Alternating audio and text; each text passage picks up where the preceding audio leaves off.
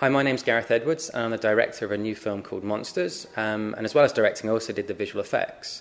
I'm going to break down one of the scenes here and explain exactly how I went about doing this. The scene we're looking at is just on a riverboat at night after it's broken down, and a fin appears in the water, and eventually we realise it belongs to an aeroplane, and confusingly they take photos, and some light flashes back, and we realise the creature has got this plane in its claws and is somehow using it as a toy.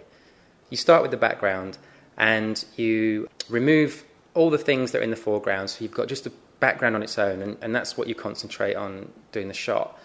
So you can buy 3D models off the internet like you can buy props in real life, and I bought one of a fighter jet, and then you texture it and you add all these textures to it to make it look more real. Then I also had to add mud and leaves and things. And essentially, once you have this model, you can then animate it. So you create a path for the plane to go on and to sync. And I go through the whole scene as if it's one thing. And then when I'm happy with that, I also had to create the tentacles that grab the plane. You do that by having like a sort of cone shape that is attached to and follows a line that is animated, grabbing these little lines are animated grabbing the plane. And then the cone basically deforms based on that line, and I texture them to look more like real organic tentacles of a creature.